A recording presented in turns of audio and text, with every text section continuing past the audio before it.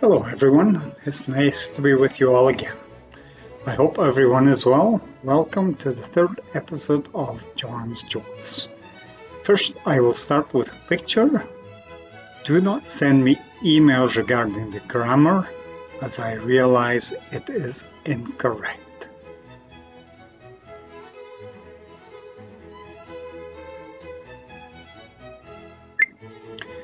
And continuing, you will notice a poster of my favorite artist in the background over my right shoulder. The jokes today are loosely based on travel jokes and are especially dedicated to Friday's Travelogue group. First joke.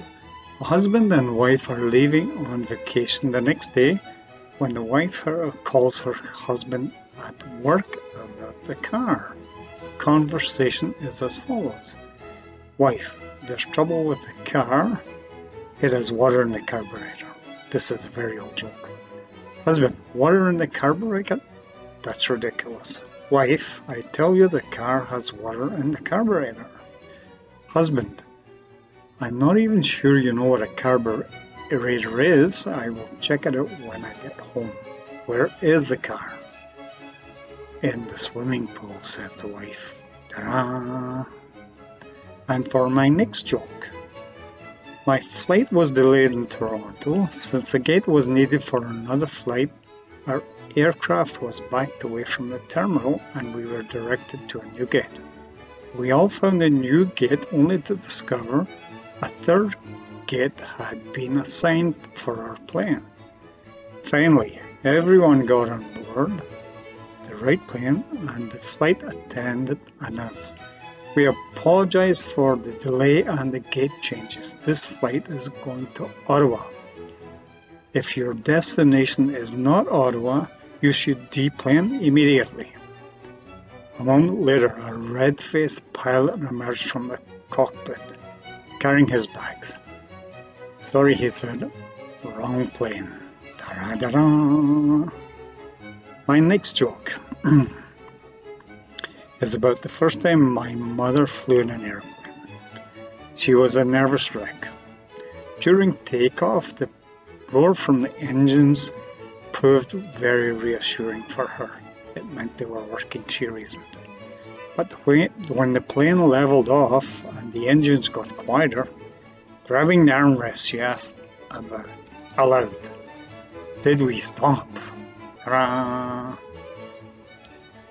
A traveler stopped at a monastery and they invited him in for a delicious meal of fish and chips. After dinner, he went to the kitchen to thank the staff and asked the guy, "Are you the fish fryer?" And the guy said, "No, I'm the chipmunk." Next joke. A man and his wife were traveling down to sunny California for the honeymoon. The husband arranged to go early and check out their hotel in order to prepare it for his new wife, and upon arrival sent his wife a quick email. But unfortunately he misspelled the email address and it got sent to a grieving widow whose pastor husband had died the day before. When the widow checked her email, she let out a shriek and fell to the floor in a dead faint.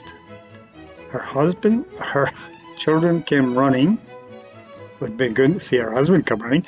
Anyway, her children came running to see what the matter was and saw this on the screen.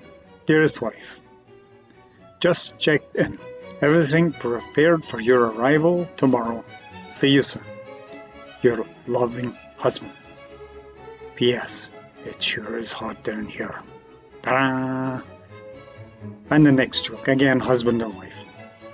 Husband and wife were having some problems during their Florida vacation and were giving each other the silent treatment. Suddenly the man realized the next day he would need his wife to wake him at 6 o'clock as he had an early morning tee-off time for a game of golf. But not wanting to be the first to break the silence and lose, he wrote on a piece of paper, "Please wake me at 6 a.m. He left it where He knew his wife would find it. The next morning the husband woke up, only to discover it was 9 o'clock and he had missed his tee-off time.